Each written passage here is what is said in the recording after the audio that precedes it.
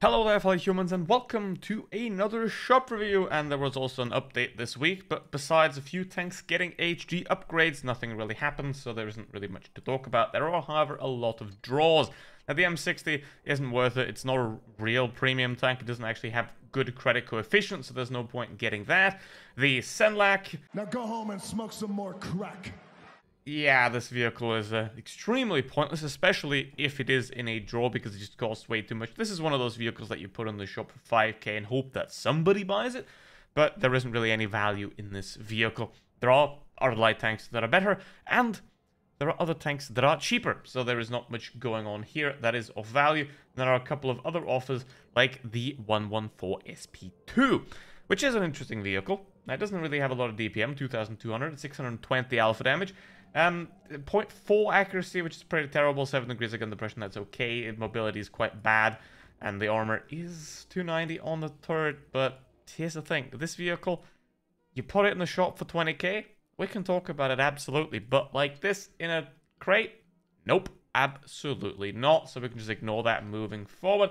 I might play it later, just to show the point, but there isn't really much that you want about the 114 SP, and don't try to buy the containers. What's that music, yo? That's new. Oh, right, I forgot. If you have the update, right, check your settings, because if you don't check your settings, they might just reset. Like my accuracy, for example, just resets. My aiming accuracy just resets every single time. So it's just annoying. Let's see, is there anything here? Nope, nope, nope. Resources this time is credits, so we don't do that. We ignore that. And we have the Glorious Hunter, 17.5k. It's a little bit too much for this bundle, in my opinion. However, it is a good bundle. Now, the Barask, it's a very unusual vehicle because it's one of no armor that still does well for bad players, because even though it doesn't have any penetration either, this thing has one unique ability, and that is the 2-shot auto loader. You don't have to get many opportunities to do damage to play well in this vehicle, and you can just run around the map. So can definitely recommend this thing. It's not as OP as some people think it is, but it is a pretty good vehicle nonetheless. And the MX-30 is probably the only tier 9 medium tank that I personally would recommend buying. I mean, the Shark feature also exists, but it has a lot more downsides that make it a lot more specialized, and I would simply just prefer the MX-30. So decent model, a little bit overpriced, but I'd love to see this for like 12k, 15k maybe. Especially because these are locked as well and don't really add any value here, and the camos don't add any value in my opinion either. Obviously the 38,000 gold is completely made up, but two good tanks, nice bundle, but overpriced. So if it's worth it to you, then get it. Now 250 for this, you can sell them for gold if you want to. They're worth like a 500 gold or something each, but there isn't really any value in here unless you just want to sell them for gold, and even then, I don't know. These two, nope. Just straight up, nope. If a bundle contains the MX CDC, it's already not going to be worth much, basically. And then the T95 E6, I've played that vehicle specifically last week, so check out last week's shop review. However, the ×5s are applied to the vehicle. It has awesome containers and stuff, something useful like premium time. But the vehicle, if you are a good player, is a good heavium that works quite well. And it's probably the best heavium, like pure heavium. Obviously the Chieftain is a little bit more heavy tank than it is heavium, but in terms of, you know, hunting mediums, this is probably the one option. But remember, it basically doesn't have any armor.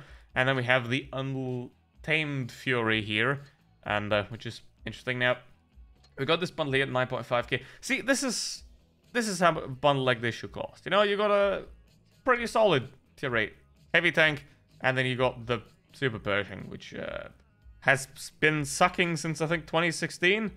So, hey, 9.5k at least is a solid price for these two. And I'm fine with that. But generally, don't recommend it. The vehicles aren't really that good. The T26 is a solid vehicle. This thing, it's fun. But that's about it. Like, you don't use this to grind credits. It doesn't have the penetration. It's very hard to play. And the Super Pershing is just a vehicle that lags behind massively in terms of performance. This one's still good, but you have the T77, you have the T4E2. There's literally no point to pick this up. I mean, hey, if all three would be 10k, hey, it would be a nice collector bundle, but like this, I definitely don't recommend it as well. And just to take the cake here. This bundle, which by the way includes the M41D, which was given away for free like a year ago, this one is 12,000 and this one is 500 more, which makes this look a lot better than it is compared to this abomination, because the M4190, I mean, it's okay, but nothing outstanding that you have to have. This bundle is hilariously terrible. This one's okay. This one's hilariously terrible. Scorpion G, I gotta say, this is a pretty damn good price for a bundle like this. You got all the boosters in here. You get the ×5s that are unlocked that you can use to grind a new tech tree. 8.5 kit for this is a very good deal right here. So I can recommend the Scorpion G if you are looking for a paper tank destroyer. Basically, sum it up, if you're a good player, you want a paper heavium, T95, Scorpion G. That's the two that I would recommend out of the shop. And then if you do want to overpay for the Barask and the AMX30, this is a solid enough bundle. And then these are collector items, essentially, that if you want to have more vehicles in the garage, but they aren't really that useful. So with that said, let's now descend to hell, where don't forget to open the free containers, because, you know, 27 free XP boosters, those are pretty useful. I mean, not for me, because I already have like 2,000, but if you are still in the progress of acquiring things in this game, then these are very useful. Open the free containers, but don't be tricked into then buying the paid ones, because that is when you start losing. Remember, unless you gamble with your own money, you can gamble as much as you want, but if you do gamble with your own money, don't gamble. Like, for example, with this vehicle, which is what I'm going to play now. Here we go with the 114 SP2. Now, obviously, it's in crates. This is a press account. I didn't actually buy it because I don't spend my own money on Blitz anymore, because I have better things to spend it on. But basically, that's kind of what this vehicle is as well. Like, there are better things you can spend your money on, especially if it is in crates right now, because what you have here is you have a playstyle similar to that of an IS-7 or a VZ-55 with a bigger gun. It's about what you're going to get here. So you have to fire less shots. You're going to have somewhat of an advantage there. So if it does come into the shop for a reasonable price eventually, we can talk about it again. But for now, there isn't really a good way to purchase it, obviously, because it is in the crate. But yeah, 620 alpha damage, you can trade quite well. The penetration, all that is good enough, so you'll be fine. Obviously, the DPM is so low that the gunner armor makes no sense whatsoever, so you might want to use calibrated for this vehicle. But the accuracy is terrible. You want to use the refined gun here, and then the rest of the equipment is going to be pretty straightforward. So, let's see what I can do here. What I can do, I'm just gonna peek sideways here, because here's the thing about Blitz. Eventually, you can side scrape all you want, you can play as well as you want, but eventually, once you start realizing that pretty much every other player is awful, you can just idiot peek, and you're gonna still win anyway. So, which I find a beautiful thing to have. I'm just gonna peek around this side. I know there's nobody back there, so I'm gonna be fine. I can just peek this guy, fire at him. I'm protected from the 183 by the house. He doesn't have an angle, which means I can just go around the back again, and I'll be completely fine. And the other 183 doesn't have a fire. I do have to watch out for the 907 eventually. If he does come up the middle, though, he could shoot me for 300 damage. Ooh, I'd be so scared. But let's see what we can do. He's gone now.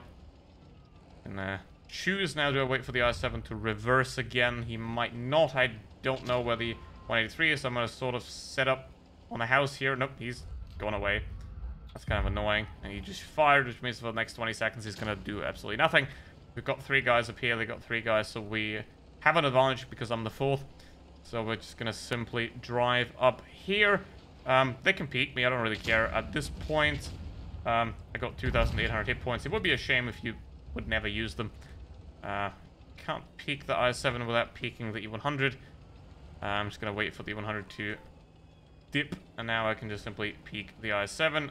Probably going to get shot in the ass here, but it doesn't really matter at this point, because I can shoot the I7 in the ass. Going to reverse out.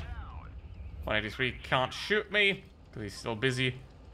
And, yeah, that should now be dealt with. Because the I7, he can't reverse into me. And if he doesn't reverse into me, it's just going to get killed by those guys. So, gonna be fine. Set up a side scrape here. The rare times I'm gonna do that. D100. I'll be fine. Obviously, these plates here are not gonna be allowing you a very good side scrape, right? Because you can just like get pinned right in the plate here, because the angle's outwards. I have no idea how the I7's still in this. I have no idea how the rest of the team hasn't done anything. But that's about Wolftank's Blitz for you. You can do whatever you want. The team's going to do whatever they want, and then you're going to lose. So, yeah, he's obviously just going to reverse now because he knows that all 3 guys are in front of him. And I don't have the gun depression to actually get down there. And, yeah, that's about that. 3k damage. The big problem are going to be the 183s, because one of them is, I think, very low. He was over there. So I think I'm going to... Yeah, I'm not going to engage here. I'm just going to go around the outside because... Oh, never mind. Slow! Slow as hell. If you peek a corner, be fast. And more importantly, don't have a turret at the rear. Then that's kind of suboptimal. Alright, okay, so the 100 is holding that. I have 800. I can take a shot. He can take a shot. Maybe. If he gets lucky, there's that. And now he's dead. See, reposition. If you're in a position that's not optimal, just reposition to find a position that's more optimal. Like I did just there. Now I'm going to go all the way around the map. Even with a slower tank like this one, you don't want to approach from right in front of the enemy ever. And it's going to work out just fine. Like, just sitting in front of the enemy and shooting them in the face, you're going to get shot in the face too. Just drive around them, right? You always want to engage one enemy at a time, and one enemy, most ideally, that isn't facing you. So the problem here is obviously 845. I'm spotted. I'm probably going to die now because I did get spotted here. I'm just going to keep wiggling. And, oh, he's up there. So he did reposition a little bit. And this is the perfect position I'm approaching from here now because the E4 is on one side. I'm on the other side. You basically can't kill anybody without dying. And he just fired, I believe, so there is nothing he can do now. If he points at the E4, I'm going to kill him. If he points at me, the E4 is going to kill him, hopefully. So I'm just going to use HE for safety. And there we go. Problem solved. That is how Wolftank's Blitz is played, and that is how the 114 SP2 is played. Hope that helped a little bit. I mean, I more reviewed the game than the tank here, but let's be honest. Don't buy the crates. And just think while you play. That's the whole secret to the thing. If you're in front of an enemy, don't be, basically. So, buy a good tank. Buy the Brask, because that thing is excellent at not being right in front of the enemy. That thing is excellent at flanking around and doing damage from the back. Even with a heavy tank like this, you don't want to throw away all your hit points. With that said, thank you very much for watching, and see you in the next one. Goodbye.